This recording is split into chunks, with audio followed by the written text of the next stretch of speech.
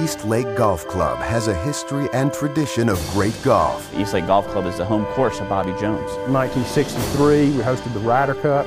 It was also a social retreat for its opulent guests. It was the place to come in Atlanta. But as suburban flight took place, urban decay seized this once grand monument to golf. It was nothing but poverty, squalor, drugs, crime, and just outright hopelessness. The revitalization of this course and this community has become known as the miracle of East Lake. If you'd asked me, is that even possible? I would have said, of course not. Once again, East Lake Golf Club is at the center of the golfing world as it hosts one of the greatest spectacles in sport, the playoff finale for the FedExCup.